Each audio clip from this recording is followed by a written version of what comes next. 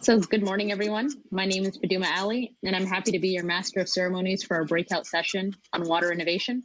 I'm joining you from Toronto, Canada, where I work as an urban planner and active member of the Water Youth Network. I have to say, as a generation, we are deeply disappointed about the environment, economy, and society we are inheriting. When it comes to water, members of our networks work side by side with governments and civil society to advocate for a sustainable development goal on water and sanitation. And we were extremely pleased and hopeful when SDG 6 was adopted with ambitious targets for safe water access, sanitation, water quality, and efficiency, along with targets for water-related ecosystems and water management. For the first time, we have globally negotiated targets that address the entire water cycle. In 2015, youth around the world celebrated the adoption of the Sustainable Development Goals. Now, as we see how off-track countries are with SDG 6, we are deeply concerned. The Water Youth Network is creating a world where young people work together to become agents of change and ultimately improve the world's water situation. Our generation is leading the charge on water and climate change because although we have not created the problem, we will suffer the most severe consequences. I'm looking forward to learning how UN Water and the private sector are innovating to help achieve SDG 6, and I'll be taking the outcomes back to my youth partners, and I hope to share some inspiring ideas and solutions. So now on to some housekeeping. Our session today is only 1 hour, so I encourage all of our speakers to be concise. As I mentioned, we are focusing on innovation, and we'll hear first from the UN Water Vice Chair about the recently launched SDG 6 Global Acceleration Framework. We will then move to a moderated panel, followed by closing remarks by the Undersecretary General of the Department of Economic and Social Affairs. So in the interest of time, rather than lengthy introductions, please find the biographies of all of our excellent speakers on the event webpage. And just so you all know, you're able to double click on the speaker's window for a full screen. This will be useful whenever someone is sharing a slide, or else it won't be viewable. And without further ado, I'm very happy to introduce the UN Water Vice Chair, Oche Unver. Oche, you have the floor. Thank you, Fatima. Hi, everyone. Good morning, good afternoon, good evening. I apologize for not being able to send you my video. There must be a technical glitch, but I'm happy that you can hear me at least. So let me first thank the co-hosts, UNDESA and the UN Global Compact CEO Water Mandate, and my fellow panelists and participants for joining the breakout session. And it's a pleasure to be here with you on behalf of UN Water as the Vice Chair. As many of you know, the UN Water is the coordination mechanism in the UN system, aiming to deliver as one for water and sanitation. We work to achieve the Sustainable Development Goal number 6, aimed at ensuring the availability and sustainable management of water and sanitation for all. We know that the global demand for water is rising, water resources are becoming more and more polluted, and SDG 6 is far off track.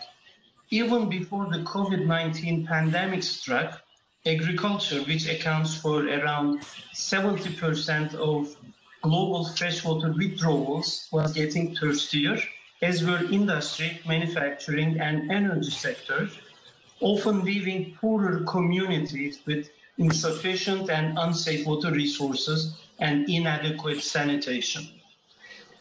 If accelerating the progress towards achieving SDG 6 was critical in January, then today it is a pivotal emergency that will define generations. The COVID-19 pandemic has disrupted virtually every aspect of our lives, and it has clearly revealed the results of inaction. Chronic underfunding has left the poor more vulnerable than ever, with a first line of defense against virus, simple hand washing unavailable for billions of people globally. We now have a unique opportunity to build back better. Water and sanitation is a key component of the response and the recovery from COVID-19. This July, through the 33 members and 40 partners, UN Water launched the SDG 6 Global Acceleration Framework at the UN High-Level Political Forum. The framework emphasizes a new way of working together for all sectors of government, the UN system, civil society, and the private sector, A new added value is an increased focus on concrete country and regional support. If we can share this slide, I'm not sure if I can do it from here, but one of my colleagues could do that.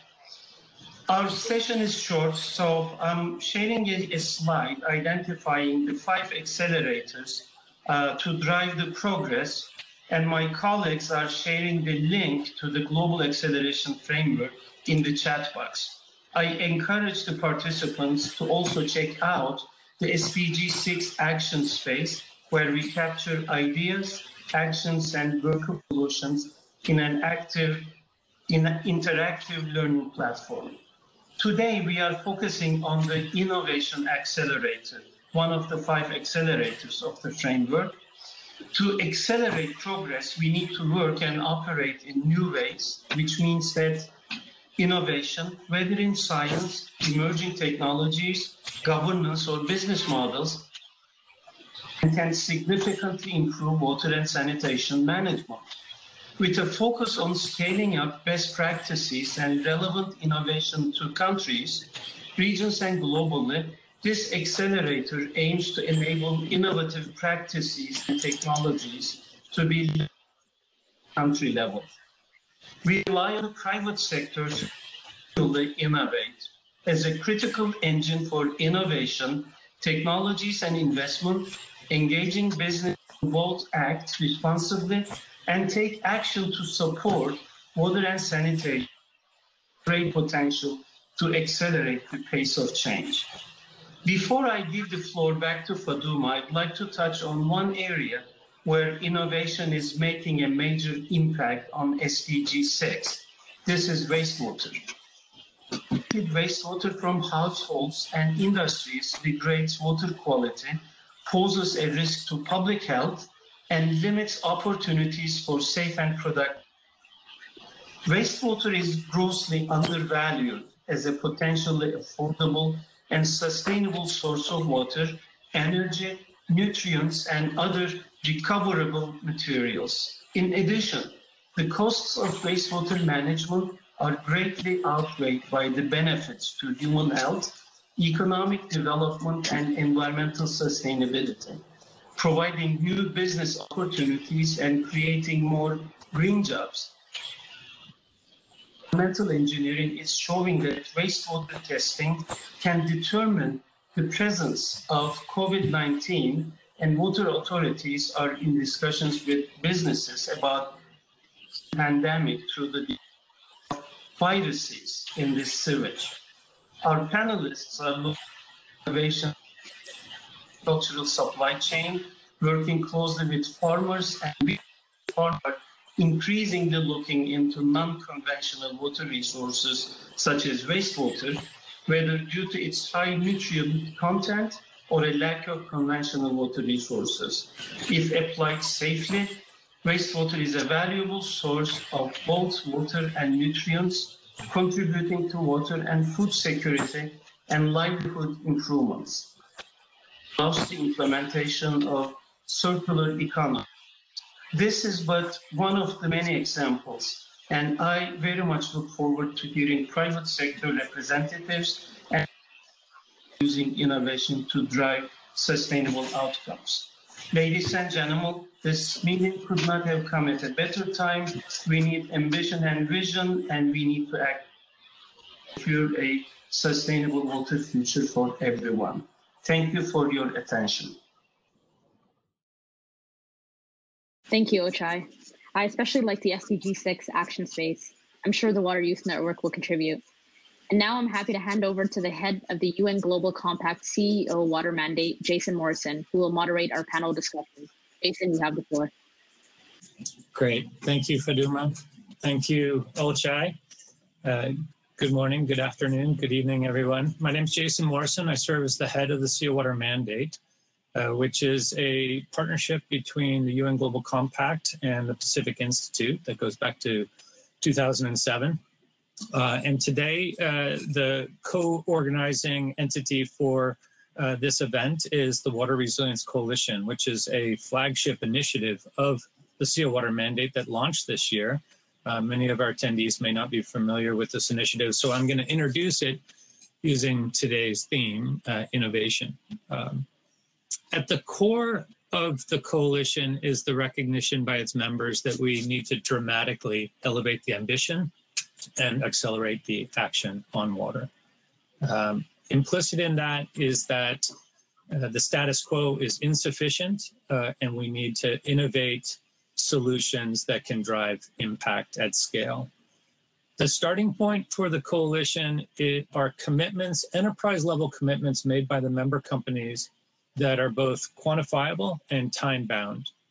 And in fact, a portion of these commitments speak directly to SDG 6. In fact, 4 of the targets of SDG 6 on wash, water quality, and availability are addressed directly, and indirectly, the other 4 targets through the programmatic approach to the initiative. I want to talk about innovation and how this initiative is innovating in a number of different ways, perhaps starting with newfound ways of collaborating and partnering.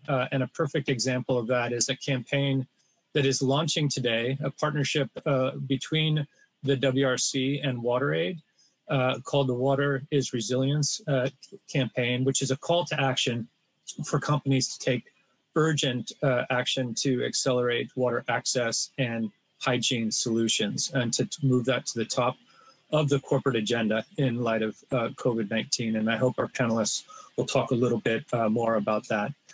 But the innovation areas of the WRC actually touch on a number of the other action pillars of the SDG 6 acceleration framework. And I want to speak a little bit about those. One is about data and information. Through partnership with the World Resources Institute and the Nature Conservancy, we're using data in new ways to select the basins through which the coalition members will work together on water, as well as the ways of prioritizing the key water challenges in those basins that are addressing the most acute water challenges in that context. We're also innovating in new collective action and co-financing structures for those collective action initiatives that will emerge in these basins. And since the companies share a long-term goal and set of goals on water, that enables our ability to then account for and track the impact of these collective action initiatives in basins using common metrics as measured against basin outcomes. All of those are very innovative in my mind.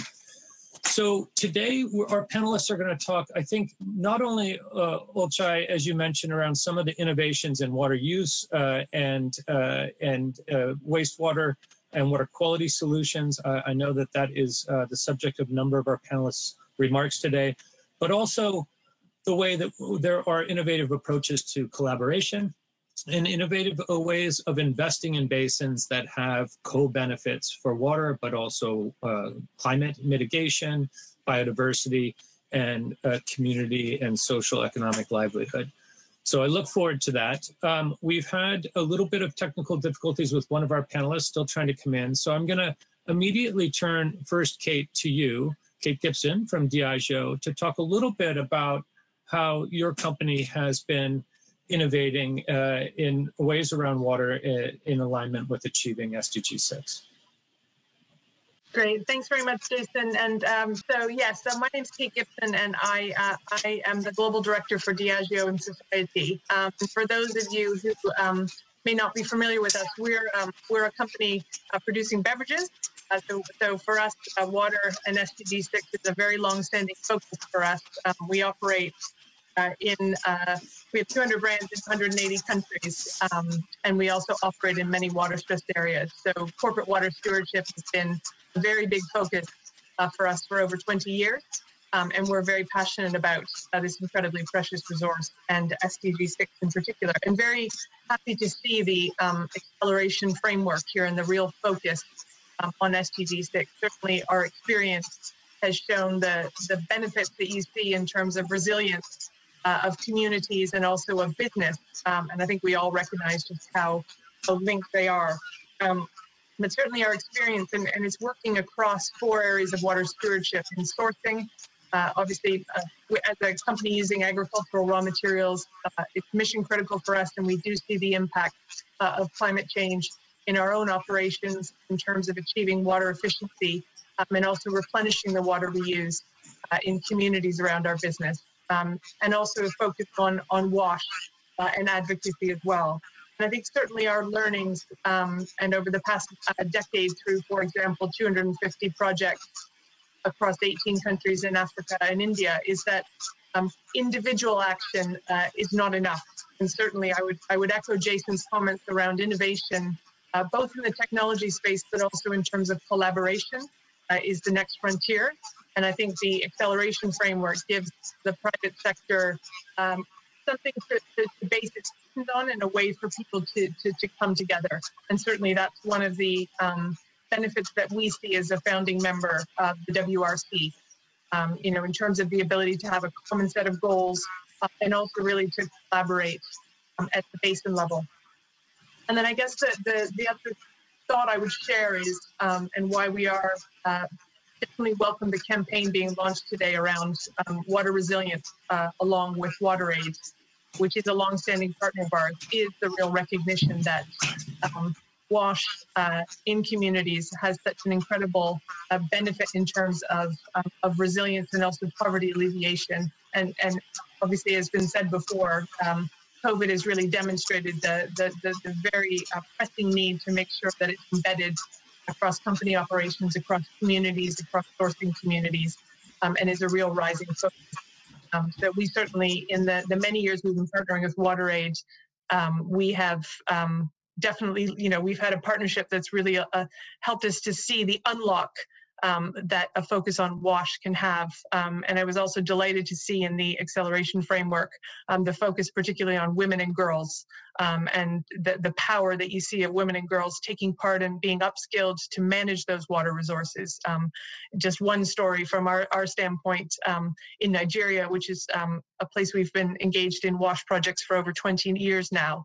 When we go back and visit those projects and we assess them, I think one of the things that we've been incredibly proud of and very pleasantly surprised by is to see the longevity of them, but also see the way that the community has embraced those projects, and also the unlock in terms of poverty alleviation that we see as a result. So we're absolutely delighted that this framework is out there, that this panel is happening today, and look forward to speaking with you. Thank you. Great. Thank you, Kate. Let me turn immediately to Eric. I know has been taking on a number of innovative strategies, both about investments in watersheds and engaging in your supply chain, and doing so in a way that looks to realize the co-benefits associated with investments in water. So, Eric, can you share a little bit of how you guys are innovating around this issue? Well, thank you, Jason, and it's really an honor and a pleasure to be with you today. So first of all, I think when I think about water for us, of course, in Danone, water is one of our business lines, but it's also an essential in everything we do as a food and drink company. And we all know that it's one of the most precious resources, not only on the resource standpoint, but also because it's an incredible connector of the ecosystems in which we are operating. And I think fundamentally what we see in the way we are addressing water in our way not only to innovate, but also to manage this precious resource is the fundamental link with the localities and the geographies in which we are operating and the management of this resource. This territorial aspect of how you manage basically the water resource is one of the key essential, and it has been part of our DNA since the very beginning in Danone. As early as 1972, our CEO declared that the mission of our company was both economic and social. And the social dimension of managing water, as our friend earlier stated today, is absolutely essential. There is a cultural element in water that is very important. And that's part of the way you have and you can innovate when you think about water. Because you cannot manage this resource without the communities around the way you are operating. And this is at the core of our water policy, is really to look at first how you preserve the resource with local communities, how you make sure that basically you use the water resource in the most efficient way, because that's our commitment, and how you can restore and regenerate the ecosystems. When I was talking about the link, I can give you an example of project where, for instance, in East Java in Indonesia, where we have some of our water units there. We are managing on the Bromo volcano, basically an area where we have worked with local communities first to stop the erosion linked to agriculture at the top of the volcano, by changing the agriculture practices, by stopping deforestation.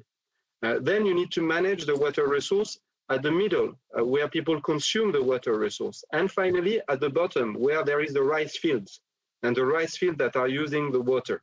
So it leads us as a company, basically valuing this precious resource, to work with these communities that are fundamentally outside what would be perceived as a traditional supply chain. And I think that's where the innovation is, because you need to work with the rice growers, you need to work with the potato growers at the top of the volcano to reduce the deforestation. And this is basically the ecosystems you need to manage. And finally, and we have discussed with the CEO Waterman that many times about that, when you talk about water, for a company, one of the next mile of innovation is really monetizing the externalities that water is. I mean, there is a fundamental paradox today, is where the water is scarcer, this is also where the water has not enough value. So we need to find a way to change this paradigm. And we need to find a way to bring back value in the way the resource is managed and the positive externalities that water is generating. And that's one of our colleagues was mentioning around biodiversity, carbon sequestration. When you protect wetlands, for instance, you store carbon in the soil. So this is an all very interesting areas, working with communities, but also creating the conditions to make sure that the ecosystems are valuing water for the service it renders. And this is absolutely important to connect with the mission of a private company. Fantastic, Eric. That's great and succinct, clear.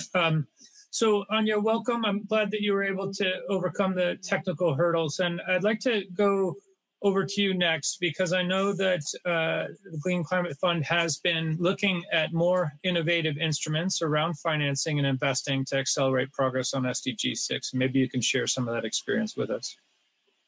Thank you very much. It's really a pleasure to join you today. Sorry, I was a little bit late there. I want to share with you some of the journey that GCF has been on.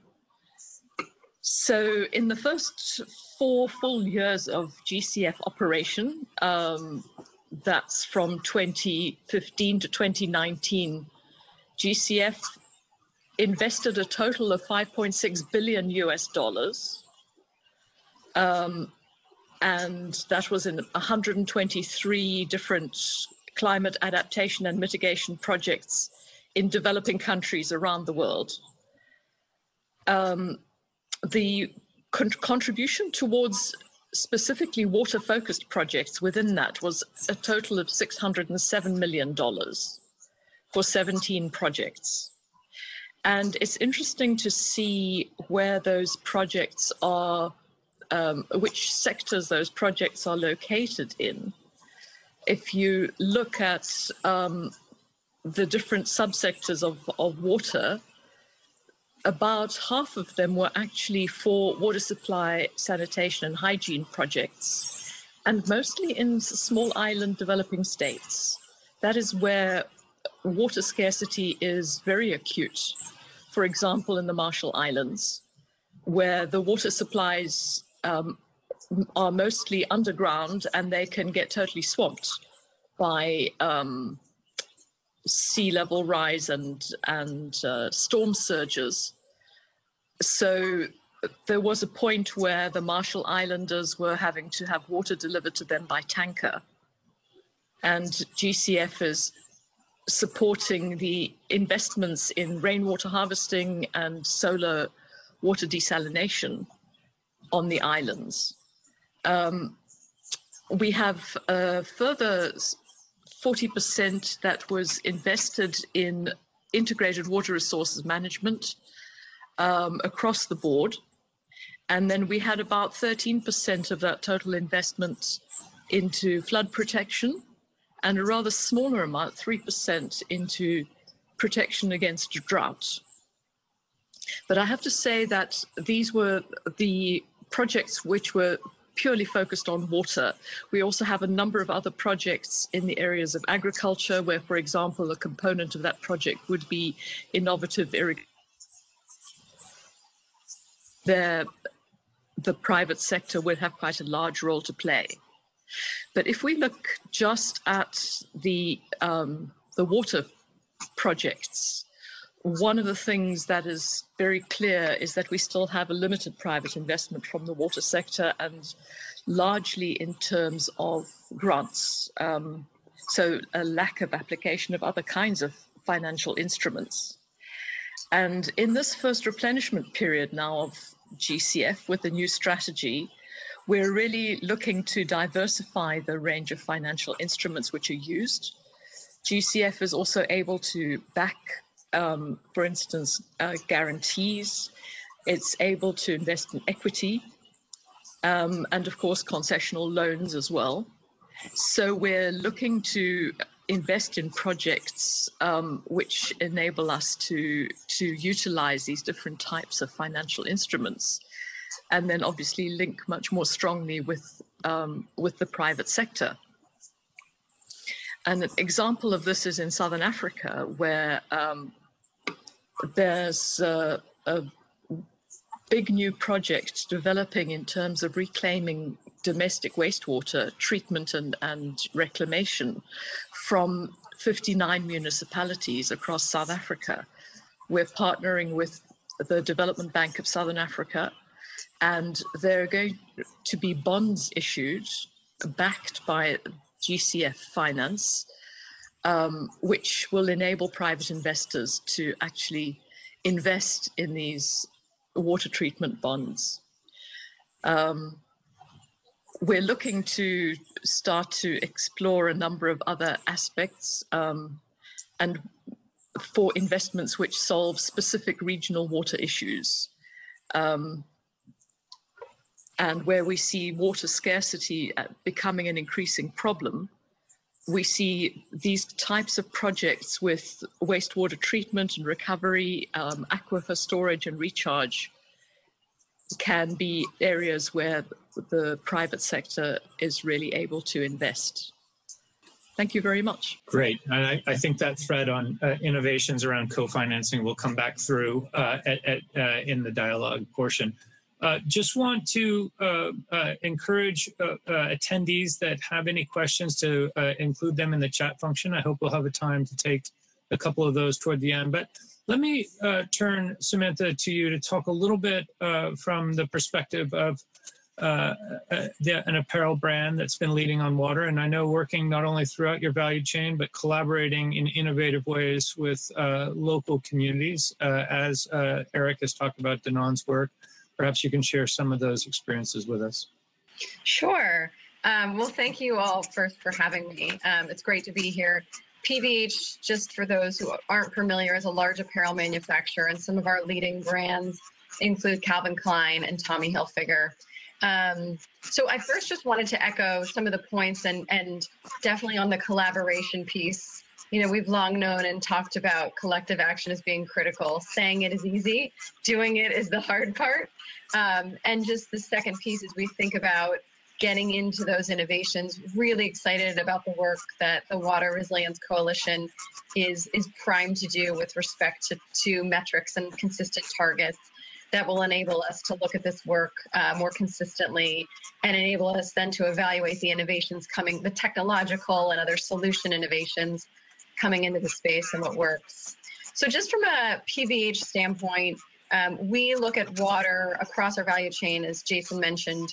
We have a 2030, what we call our forward fashion strategy that has many targets across social and environmental issues. And three areas in which we really try to hit on water more specifically is one, we do work to remove hazardous chemicals from our supply chain. So that's working with the facilities to drive compliance with manufacturing restricted substances. Interestingly, I think there's some interesting innovation happening in the wastewater space. It was great to hear the comments on it earlier. Sometimes what we find, and there's some companies, one in particular called Sea Change that we've done some pilots with that I would encourage you to check out because they're doing some really cool work to try to streamline wastewater processes and simplify it. But sometimes what we find with wastewater and what's going on in the wet processing facilities for making clothes is that the wastewater treatment plants just simply, there's not clear knowledge about how to operate them. So while tech innovations can be really valuable, sometimes the innovations around capacity building and helping to upskill and ensure there's the right people in place to run the systems is really critical. Then we also look at water, and we have a target related to collective action, where we're due to work in 5 basins as we get to 2025. We currently work in 4 areas. In southern India, in Hawassa, Ethiopia, in China, and in Vietnam, very much linked to where we are have a heavy concentration for our sourcing. And so that's where we've had the opportunity working with the water mandate, with WWF, with GIZ, to really dig into the local needs of those communities. And each stage was different, but one of the projects I'll just speak to that we find to be really exciting is with respect to the work in southern India, in the Noyal River Basin.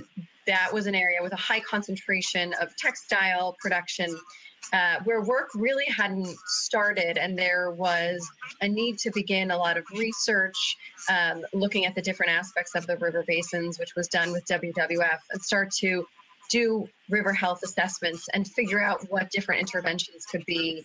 And what's been really exciting as we start that path and we're starting to identify, or not we, but really it's WWF who's been a phenomenal partner, where there have been some great collaborations with the CEO Water Mandate to look at testing out context-based targets with that work. Also bringing in WWF, I want to make sure I give them credit for bringing in HSBC and IKEA, which is invaluable, and having more parties at the table. But as we really start to look at some of those solutions, what we're finding is that they will not only address the water quality and the watershed issues, but they have positive impacts for biodiversity. They have some really interesting, there's some potential then to look at, can we lean in on some of those solutions and even translate those into be future materials or feedstocks? I'm talking in a real potential space here, but for fibers. So really thinking about the water stewardship work as being a link into other environmental impacts in addition to climate change. And so I think there's a lot of innovative collaboration there that started. We're really excited for that to expand. And then to think about how solving those different problems open up new opportunities for different environmental impacts. Great. So I want to get into a little bit more now, after our prepared remarks, a more interactive discussion among the panelists.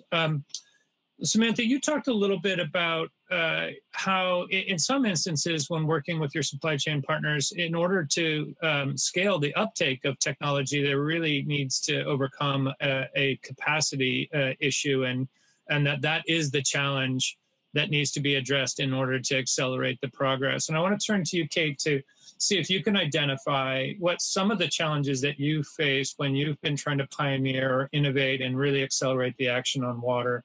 And not only what the challenges have been, but any solutions you guys have found to overcome those challenges.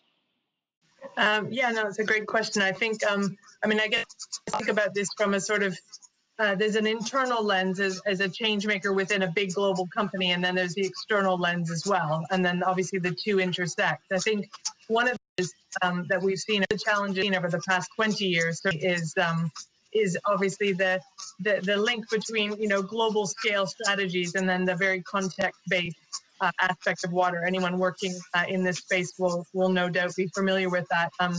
And I think the other aspect on it, and it was mentioned earlier around this very precious resource not being priced in a way that reflects the very precious nature of it, and also the devolved administration in many cases of water. So it does create a challenge around making the case internally for investment. But I certainly, the way that we've found to overcome that is, and this is very much, through work with our partners and through the experience we've had, is all the many benefits that you see across the resilience of your business, across the health and resilience of your workforce, across the social and economic development of sourcing landscapes, and really getting the sourcing aspect into it, and then also the local community as well. And it's one of those things, it does create over time a virtuous circle where you have more and more evidence of the many different benefits that you see. It makes making the case for future bolder action easier. But that's sort of 20 years type of experience on that front.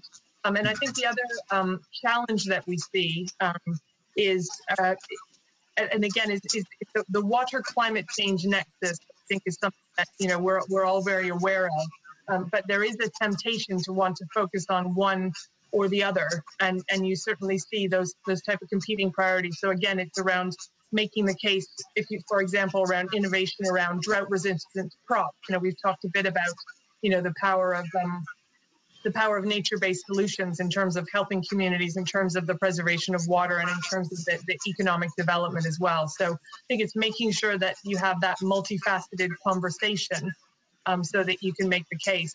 And then, as I would say, with regards to on the external landscape, one of the challenges, and we've talked a lot about it already, is it's easy to talk about collaboration. Actually doing it is very hard. And again, so this is why innovations like the WRC are very helpful in the sense of prioritizing basins and actually having a common set of data that allow you to figure out where does that fit in your priorities, what action are you going to take, and actually to be able to build onto something. I think we've had a period of time where people have been acting alongside each other in priority areas, but haven't actually really been collaborating. So I think, obviously there's very urgent action needed there. So I think the more common framework and data that we have will make that private sector case easier to engage in. Fantastic. I want to pivot to you, Eric, and I know you guys have been innovating in many dimensions around water, and in fact, as a company and your business model and becoming a B corporation. But I want to focus on a specific area where I know you guys have spent a lot of time in thinking, and it links to your earlier remarks around trying to really better capture the value of water and to monetize those benefits of investment in watersheds in ways that can realize those multiple benefits across climate mitigation, the integration that Kate was mentioning, and how to think about those multifaceted dimensions. So when you've been pursuing that work, that investment that you've been doing, investments in basins around soil health and nature-based solutions generally, what are some of the challenges that you find as you're pioneering in that, and what are some of the ways over those challenges and obstacles? Very good. Yeah, thank you, Jason. I think first of all, I see there is a question for me in the chat. So as you nicely proposed, I'm going to try to answer this question from Laura and Simran asking how do we manage basically our watershed and and the sources that we are exploiting. I think fundamentally what we believe in regeneration of nature resources. I think we are, and this is why we have embarked into a regenerative agriculture strategy, but we follow exactly the same logic for water. We have teams of hydrogeologists that basically ensure that we never take more than what nature can restore. So this is really the fundamental way we are working everywhere we operate. And this is opening exactly to your question, which is what dimension of basically this resource we need to take into account in the way we operate on a water basin. And we are not alone on a water basin. Most of the time, and I mean every time, we are a very, very, very small off-taker of the water in the water basin. But nevertheless, it is important that we steward this resource the best possible. So we use basically our networks very often to catalyze energy around the management of the water resource. I can take an example in Evian, for instance, in France, where for the last 20 years, we have created a very specific collaboration with farmers, municipalities that gather into an association to manage the full area that, by the way, has been validated as a Ramsar site alongside the process to make sure that we protect basically this ecosystem, down to the fact that we are co-financing, for instance, a methanizer to limit the usage of pesticide and fertilizer on this basin. So this is an example. Another example of cross-collaboration that we're having, and this is social innovation, is the source we have in Argentina with Villavicencio. That is another, by the way, Ramsar site. That is a reserve that we are protecting, and that has been also qualified as a Ramsar site 3 years ago. So these are two examples where I think the innovation you're calling about, Jason, is really about making sure that when we are working with local communities, we don't shy away from our responsibility, but we need to open collaboratively. That means that a company has to open its governance to other type of interest. It has to open its governance to other type of timing. When I talk about a 20-year partnership, you know, when you think that you're a listed company and you need to report every quarter, like many of my colleagues today, you know, it's another timeline. But this is the timeline you need to consider to manage a natural resource. That's very often the difficulty we're facing as, I would say, sustainability professional, is this tragedy of horizon. So you need to integrate that in your business model and find a way to share the value differently. So I go back again to one of the things that I believe is very true, and I think the point that Anya was making is very interesting. We need also to create new financial stream, financial mechanism to make sure basically this long-term management of the resource is entering into the economic equation of corporates. And I will stop here. There is one battle that I am following right now, which is I don't understand why accounting standard now, when I invest into gray infrastructure, I have the capacity to depreciate it. But when I invest in green infrastructure, protecting a water basin, it is basically eating my P&L the year it's not an investment, it's an expense. Well, in fact, you're investing in nature. And the good thing when you invest in nature is that it's appreciating. When you invest in gray infrastructure, it's depreciating. So we need to change the system of thinking here. And this is how you can create nature value. And I think the coalition we're talking about today is really for me about that. It's putting great minds together like today, really to create these synergies and invent a way to channel different stream of financing. And I think I'm very impressed with some of the examples my colleague have described. There is a commonality of thinking. We need to gather and make it a reality.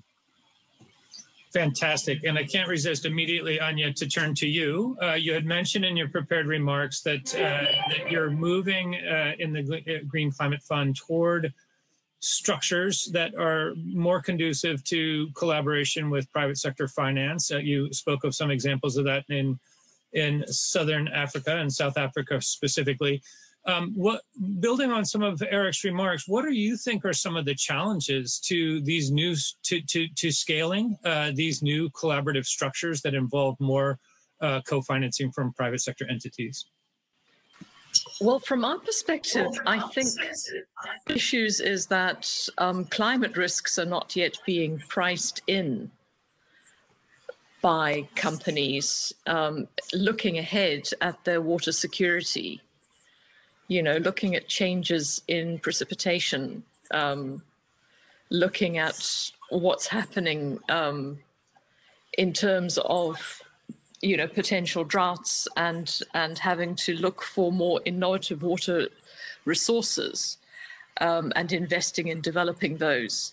So what we're trying to do is to create awareness around these climate risks and to encourage companies to look at the longer term. We think that, you know, that there are a lot of risks ahead which are not being properly priced in to people's balance sheets. So we're the sort of instruments which are the most popular right now are to have green bonds or water bonds around investing in also nature-based solutions, around protecting wetlands that sit on top of aquifers, for example, and so on. But I think going forward, we're going to need to look more at developing equity instruments where GCF could actually invest in helping to de-risk new investments in developing you know, innovative water resources, alternative, unconventional water, which includes reclaiming wastewater and so on. Yeah, I really think that going forward, as climate change starts to bite harder, we're going to start to see much more of an awareness of these kinds of risks and an awareness by companies to be able to, you know, to be willing to invest more also in issues such as climate information, to simply have the data, to participate in early warning systems, to start protecting their supply chains from climate risks and so on. And yeah, so GCF wants to participate in de-risking some of these investments that companies are going to have to be making. Sure. And let me use that input to pivot a little bit to Sam and maybe trying to take a little bit of a longer view. Sure.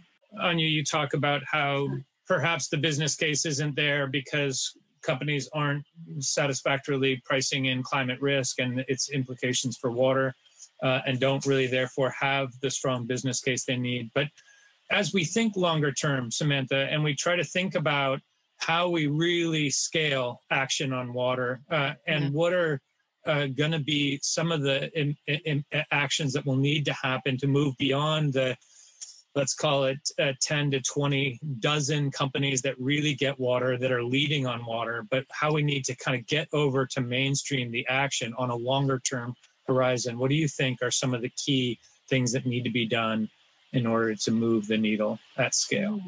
Yeah, so I would say about 4 things. It's a great question. And can you hear me okay? Still? My audio good? Okay, great.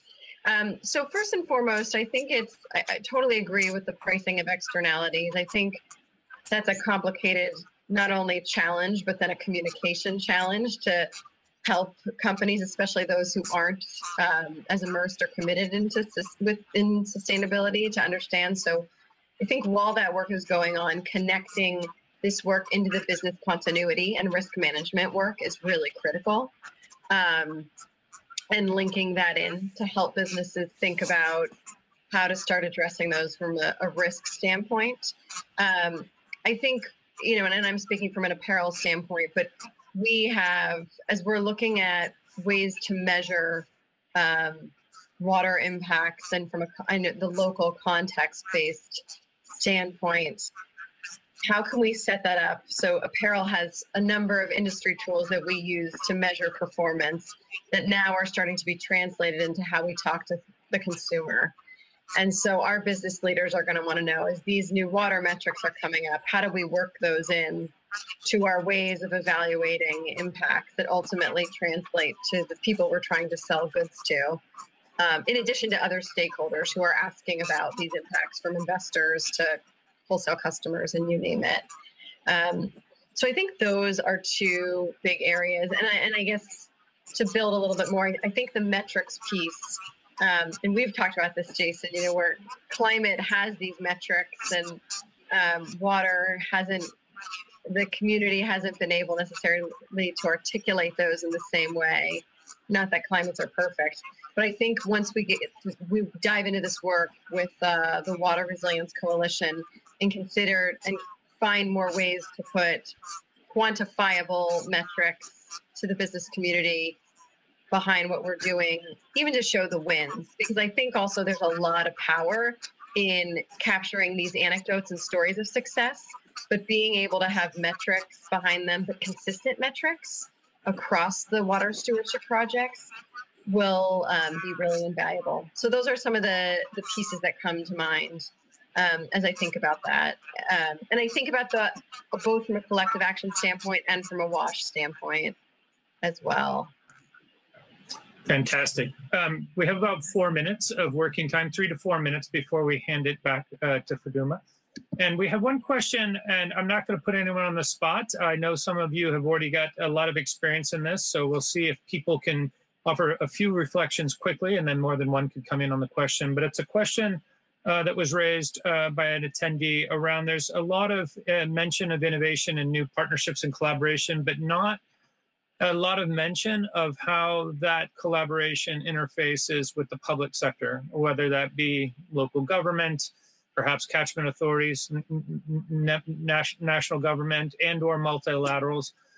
We know that lasting change on water links back fundamentally to governance and water management, integrated water resource management planning, climate adaptation planning, for example. Can someone speak a little bit to the road ahead as you see it relating back to collaboration with public sector? And if you could do it in a minute, that'd be great. Any quick thoughts? I can quickly throw out, I think it's hyper local, depending on obviously the region in which you're working.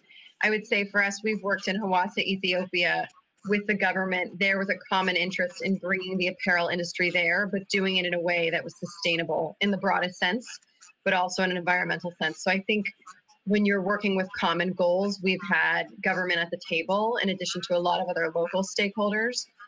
So I think starting with common goals, it's a little bit of a trite point, but I think wherever you can, and then bringing those into conversation to get the local government actors at the table. But it's absolutely critical. And there's a number of different examples depending on which region and jurisdiction you're looking in. That would be my quick thought. Yeah, and it links back to your point about showing the wins. It feels like you have to have a willing partner in the public sector. And when you see the leaders that are the corollary leaders for the public sector to the leaders in the private sector, and you can align in that locality on shared goals, that's when I think you can just demonstrate those wins and successes and bring others along. Kate, Eric, Anya, any quick reflections on this before we wrap up? No, I would echo the points raised. We certainly have had experience. Just one example would be with the new brewery that we built in Kenya. Consumer brewery was certainly something where we partnered very closely with the Kenyan government on a national level. And I think one of the things that was the real unlock there was the recognition that there were multiple benefits in terms of more drought-resistant crops, jobs and livelihood, water stewardship, and community development all wrapped up in one development, and able to think, very much long-term about the multiple benefits that we saw. So I think it is around, before that the cost of doing nothing in this space is not nothing, but also the benefits of doing something in this space are actually quite varied. And so it's really finding the partner that can really tap into those varied benefits and to have a collective vision. Well said. That hyper-local and connecting it to the multifaceted discussion beyond water. Eric, you had, we're also going to come in and perhaps give you the last remarks. So I think two thoughts from my side. So I think very often, not everywhere, but in many of our mineral water source, in fact, we have what is called a delegation of service.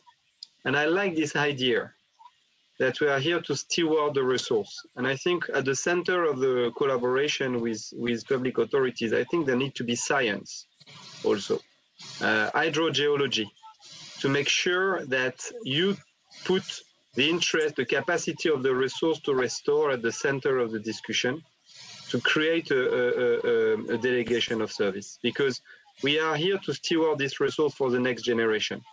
And I think that's probably the place where all parties can agree. Companies, citizens, municipalities, and it's very important, I think, sometimes to go out of an emotional discussion, which has to be emotional, because this is one of the most precious resources we have. Put back science, but make sure that the objective is really to steward the resource for the next generation. So that's what I believe is at the core of a good stewardship journey. Great, fantastic. Yeah. So if I could just come in very quickly, I think that creating these vehicles for blended finance for the public and the private finance, we're going to start to see more and more of this as water becomes more scarce, particularly cities heading towards day zero. You get the multiplier effect from treating and reusing domestic and industrial wastewater. And I think that the public finances is essential to kickstart those sorts of investments, but then leverage the private finance to come in to be able to actually realize the gains of this multiplier effect of reclaiming water. We're going to start seeing more and more of this around the world. Indeed. Thank you. And one of the things I've noticed about that blended finance approach is the insistence that the business community has when they invest on having trackable metrics and outcomes, and therefore built-in accountability to those types of approaches. So we've got a couple of minutes over. Back to you, Faduma. It looks like we have Nicholas from UNDESA might be taking us home with the closing remarks, but Faduma, back to you. Thank you. So thank you so much for all of our panelists, to Jason for expertly guiding the discussion. Now for closing remarks, I was honored to introduce the Assistant Secretary General for DESA, Maria Francesca, but she is experiencing some technical difficulties. So Nicholas, thank you for stepping in. You have the floor. Thank you very much, Faduma. Distinguished speakers, I'm honored to deliver the statement of the Assistant Secretary General for Policy Coordination and Interagency Affairs of the United Nations Secretariat, Maria Francesca Scotto-Rizano, as prepared for her delivery. Distinguished guests, ladies and gentlemen, thank you for your participation in today's SDG Business Forum breakout session on untapped potential water innovation to advance the SDGs. I would like to thank our distinguished speakers for sharing their experiences as well as insightful messages and ideas. I would like to also thank UN Water and UN Global Compact for co-organizing together with UNDESA this timely and productive discussion under the SDG 6 Global Acceleration Framework. We have heard how important water, sanitation, and climate actions are if we want to achieve the Sustainable Development Goals by 2030. And we are aware of how essential private sector partnerships are in water resilience.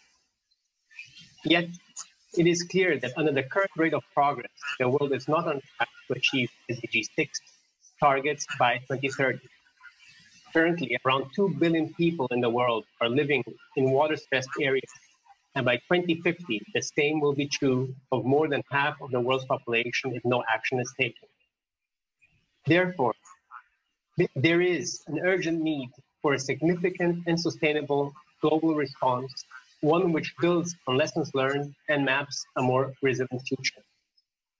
Moreover, the current global health crisis can be an opportunity for addressing and rectifying the continued failure to provide safe and affordable water and sanitation for all.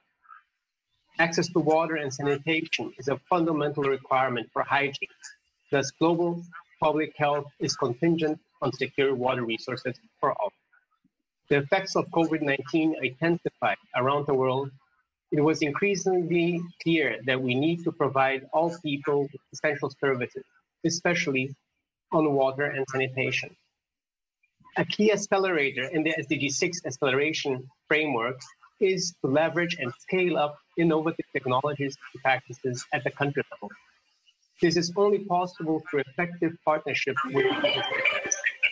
with corporate innovations. The private sector can mitigate future distress and create more resilient communities. However, immediate and urgent action is needed in this regard.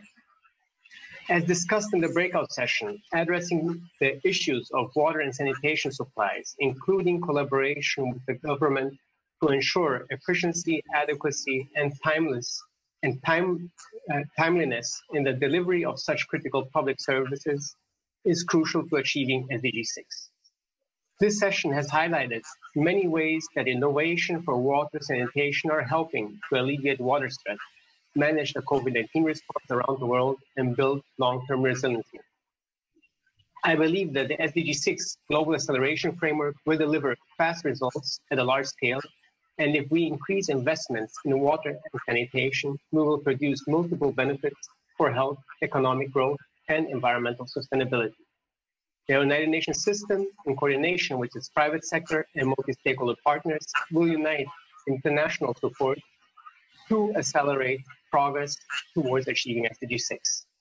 Multilateral cooperation will be essential to upholding the guiding principles of the Global Acceleration Framework, such as prioritizing the vulnerable, inclusivity, conflict sensitivity, unleashing female and youth potential, planning for resilience, and designing and implementing transformations based on scientific evidence. At this point, I would like to commend those who have pledged support to the SDG 6 Acceleration Framework through the Water Resilience Coalition. You are vital to our efforts in exploring how innovations in supply chain management, technology, and governance practices can advance the 2030 agenda. With compassion and collective actions to address water, sanitation, and climate challenges, we can ensure sustainable recovery from the current water and health crisis. Thank you. Thank you, Nicholas. It's been a pleasure to act as your Master of Ceremonies. I hope you're coming away inspired and hopeful. On behalf of youth, please do all you can to achieve Sustainable Development Goals. Our lives literally depend on it. Thank you for joining us today. Have a wonderful rest of your day. Thank you very much, Faduma. Thank you all. Thank you, everyone. Thank you. Bye.